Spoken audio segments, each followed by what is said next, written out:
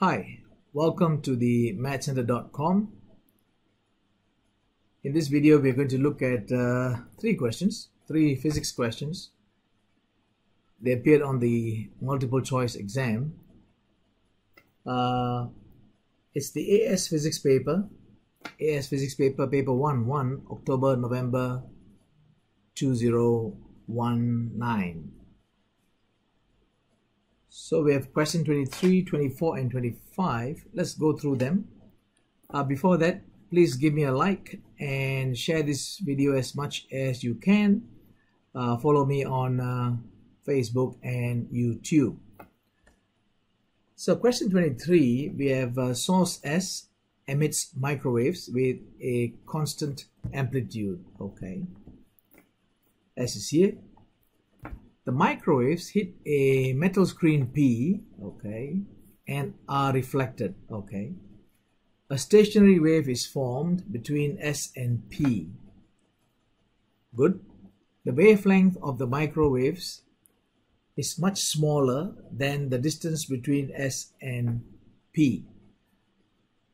So before we do anything else, I have drawn a typical picture of a stationary wave here after reading the information up to this point. That is, we have a source emitting a wave, it is reflected, a stationary wave is formed, and the wavelength is smaller than the distance between S and P. So here I have a picture of a typical stationary wave. Now let's read on. A detector Q is moved, whereas the detector, this one here, is moved at a slow constant speed from S to P.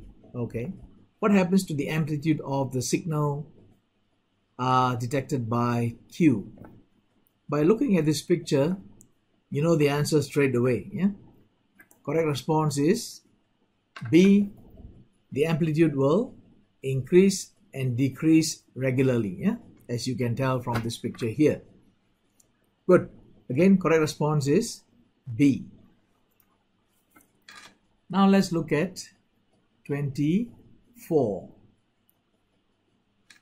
The siren of a moving police car emits a sound wave with a frequency of 440 Hz. A stationary observer hears sound of frequency 494 Hz.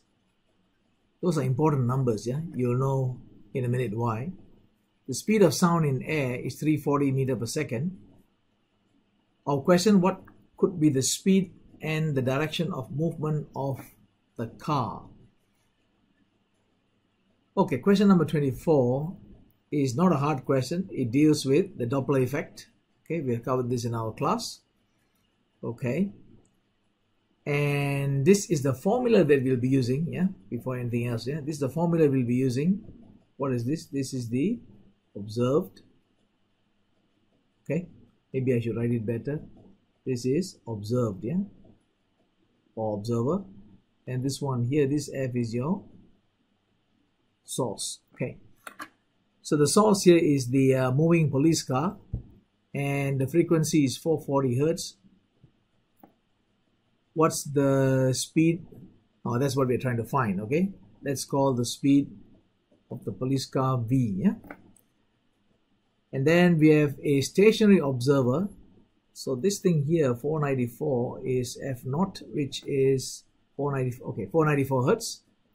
And this is the speed of sound in air, C, which is 340. Yeah, so this one here, okay, will be F 440, C is 340, F naught is 494. We are trying to find V. I just gave you all the numerical values, yeah, because this is the formula that we're going to use. Before anything else, right? Before anything else, you look at F naught here. Okay, the observer frequency is 494 and the source frequency is 440. So since your F naught here, 494, is bigger than 440, you know that the source is moving towards the observer. Yeah, the source is moving towards the observer. So you already know half of the answer. Yeah. Okay, then you need to plug in the numbers. Yeah, F naught is 494, and then C is 340, and then B is what we're trying to find, and F is 440. Just use a calculator and you'll work out V as 37.16 meter per second. Therefore, correct response is A, 37 meter per second, directly towards the observer. Okay, now let's move to 25. An electromagnetic wave, an EM wave, has wavelength of 138 picometer. 138 picometer will be 138 times 10 to the power of minus 12 meter. It will be 1.38 times 10 squared times 10 to the power of minus 12, which will be 1.38 times 10 to the power of minus 10. This is in meters. To which region of the electromagnetic spectrum does this wave belong? Now, I'll just take you through the responses. Okay, those of you who know your EM spectrum well, you know the answer straight away is D, X-rays. A radio wave, I've given you typical wavelengths. Yeah, these are typical wavelengths. Yeah. Okay, so radio wave is bigger than 10 to the power of minus 3 meter. Microwave, 10 to the power of minus 1 to 10 to the power of minus 5 meter. Visible light, about 10 to the power of minus 7 meter. These are all meter. Yeah? And X-ray, about 10 to the power of minus 10. Okay, 10 to the power of minus 10 meters. So, correct response will be D, X-ray. Thank you very much for watching. Please share and give this video a like. Share as much as you can. Please follow me on Facebook and YouTube. Thank you.